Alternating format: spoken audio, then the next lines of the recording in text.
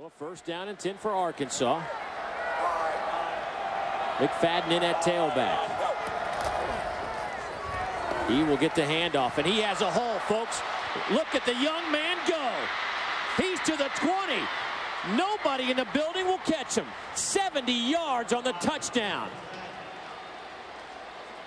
That is a true freshman, averaging 9 yards a rush.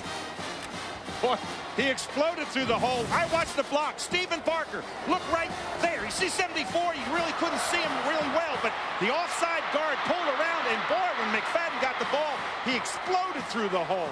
Never had to slow down.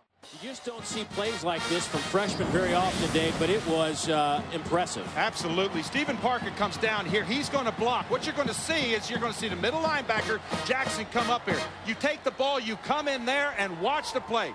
Right here. Now you're going to see the block right there. Look at that block right there. Blue overruns it, and I mean, we're talking about off to the races. And as you said earlier, Dave, nobody's going to catch him.